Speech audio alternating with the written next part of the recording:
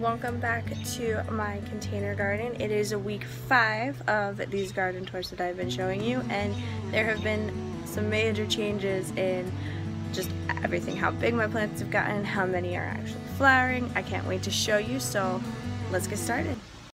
So as always, we are going to start over here with the peas and beans. And if you look down here, do you see that guy? Oh, right there. My first black bean sprout. I'm very excited for that. And then I added in a flower here. And this is I can't remember what it's called. I've got this little tag somewhere else in the garden, so I'll show that to you as soon as we're done there. And then here is my littler bean plant, and then look how big this green bean plant is getting. You see that? Now I tried to use this to have it wrap around there, but it was not having it. So it's sprouted up here and my peas have made friends with it. So I'm hoping if it gets a little bit bigger, I'll be able to have it wrap around that. And then just look at those peas. Do you see this? Do you see these? Yes. I have so many of them. Look at that. Isn't it exciting? I am very excited about that. Or as my catchphrase, I'm so excited. Over here, I've got this little guy.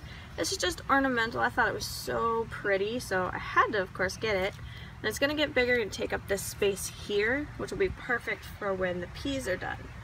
Now, I did not catch them in time to save some of these, but the hornworms have come to my garden and they have just gotten a lot of these. It actually got to the point where I had to actually put down a pesticide, which I did not want to do, but I mean, look at the damage on that. So I'm hoping these two will bounce back. I mean, the top parts of them look like they're doing pretty good. And over here, got another pretty, and another one over there.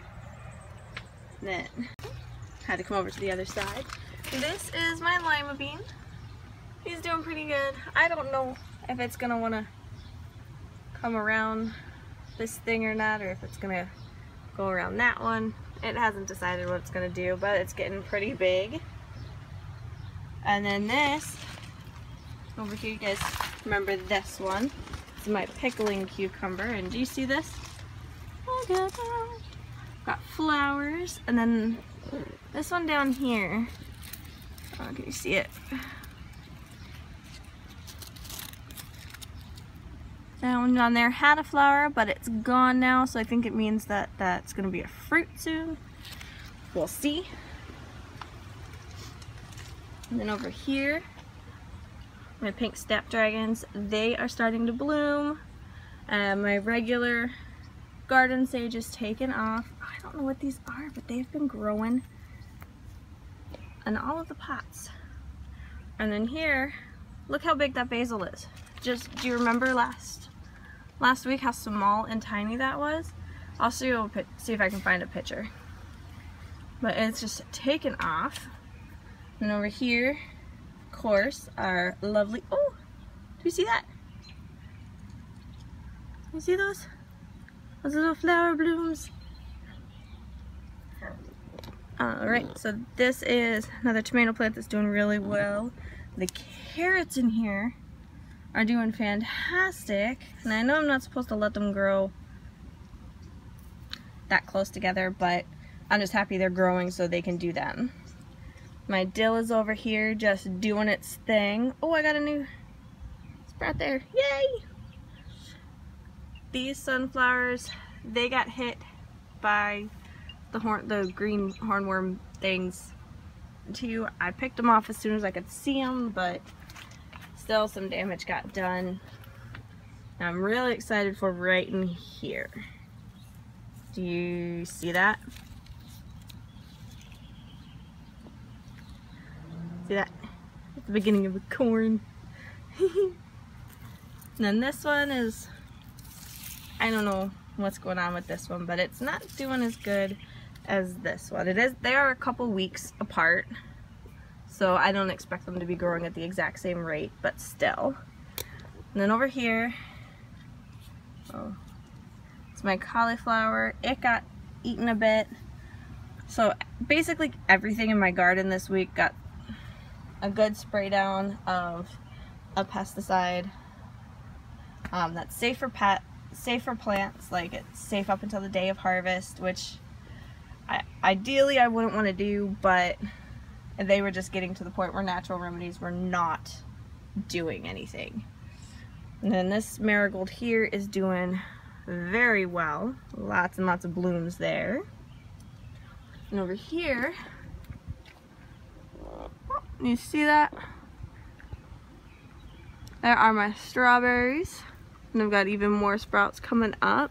So these guys are just going to take off. And these ones are June bearers, so they should start bearing fruit at the end of the month. It's been very windy today. You can see my wind chimes going. And over here, the alyssum is taken off, and this guy, I was a little worried about it. These guys haven't, oh, this got just eaten down by something. See, this is what I mean. Last week, there was like another 2 inches of stuff on here, but this week, it's just gone. And I'm out here like every day picking stuff off of here, and it's just getting to the point where I can't keep up. So I had to do something. I planted little pink impatiens because they're just cute. And my ghost pepper is doing so good. I think it's a little jealous. We're in competition with the habanero because they're both trying to be the biggest pepper plant. Now back here, you see this tomato? This guy's doing really good. These ones are about to start blooming again. Now see, I found hornworms in this container too. Now I picked them out and I smushed them with my spade because I'm not going to touch them. I don't like bugs. But, so everything got sprayed down. My viola is just taken off though, which I like. So get that there, and the fuchsia. Can't even tell that I harvested anything off of that. This is a new one. I really like this one. This is another of those flowers, which I think I have the name somewhere. I think it's Colissa. C-E-L-O-S-I-A. But they're supposed to get tall, and I just like that they look fuzzy. Now this is the Wizard Scarlet. It's a Colyssus. I said that wrong. And then more impatiens. And in about probably 2 weeks, this is gonna be so full. Like this guy back here. Look how full this is. You can't even see the bottom. My thyme is taking off. My variegated sage is taking off. My lemon balm is exploded. Even, like, look at this.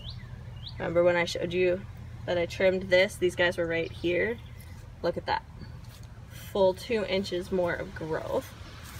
The sweet mint is just exploding, and the pink snapdragon that I have in here is going to be taken off too. Now this container here, this is the one that's been getting hit the most with the bugs.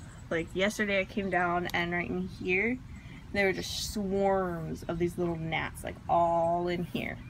I got those taken care of with rosemary essential oil and water, diluted down in water, but that was kind of when I was like, you know what, I'm gonna have to suck it up and get some chemical help, because I can't risk my plants all being eaten to death. But this alyssum is taken back off, and this one's doing really well. This tomato plant here, I think if you look over here, see those? Tomatoes. I'm gonna have Romas. This one here. Sorry, it's really bright out on the screen. This one's got flowers as well. My pepper plant has grown at least 2 inches in this last week. Look at that. Beautiful. And then over here, my Swiss chard is doing a little bit better. I thinned it down from 4 to 3. I'm kind of leaving some in there just in case the bugs decide to kill it. Kill one of them, I have a spare. This guy, remember it was like all the way down in the leaves, just decided it didn't want to be in there anymore. And there's another one there. So I'm hoping this one bounces back and just like explodes with flowers like the others. And then this is my pepper plant, the one that's gonna do multicolors, and it's actually doing really good because before it just had like 4. It's got new growth in there, which I like. And then the red beauty is just taken off, and I think, let me know if I'm wrong, but I think those are the start of peppers, like actual pepper blossoms or something. Let me know if I'm wrong. My eggplant, do you see this? Do you see that? Look at that. Look at that gorgeousness. Look at my camera went fuzzy. What's going on?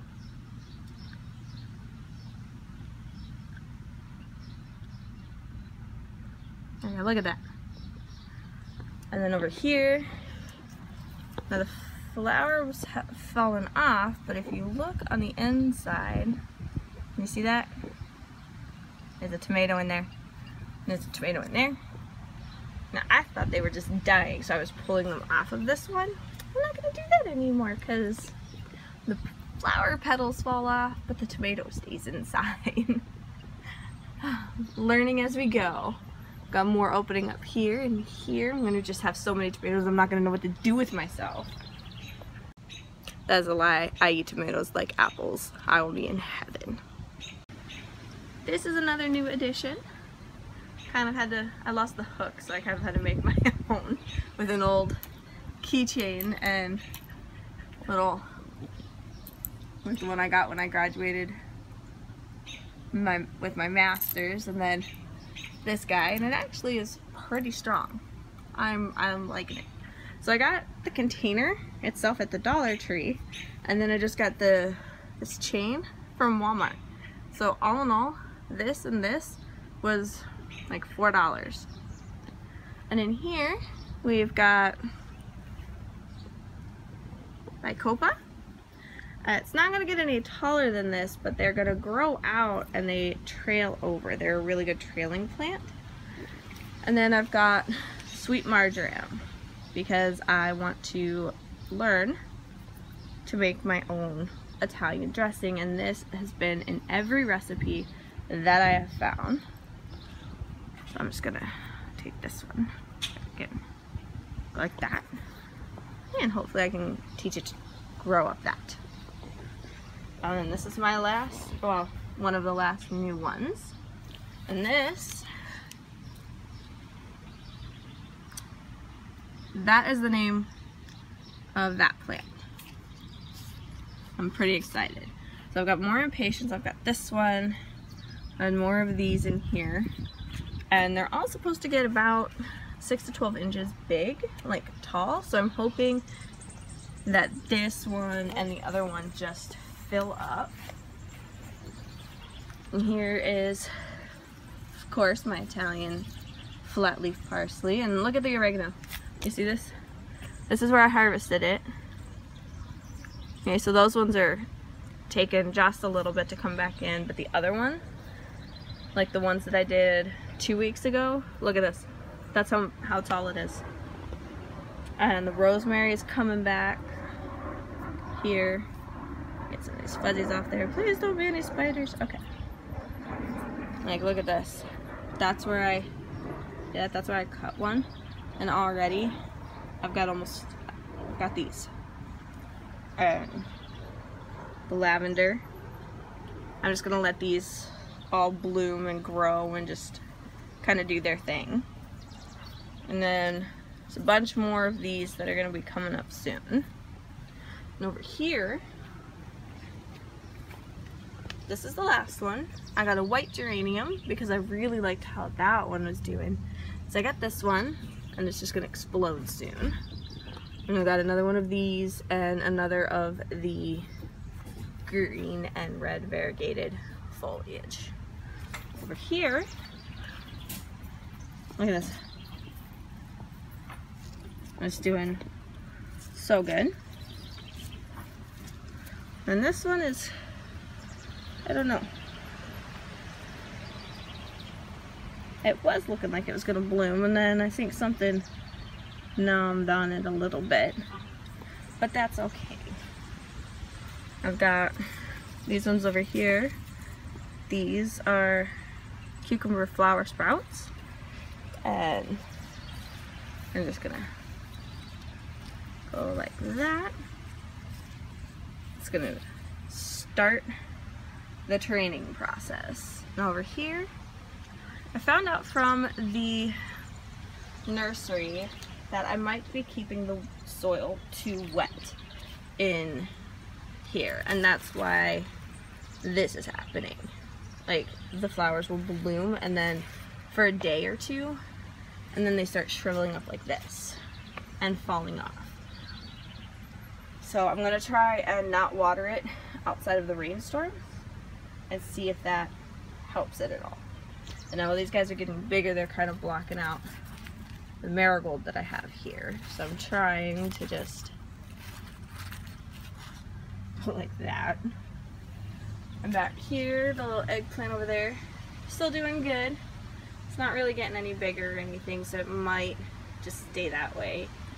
And then I've got my bright pink geranium is doing really good.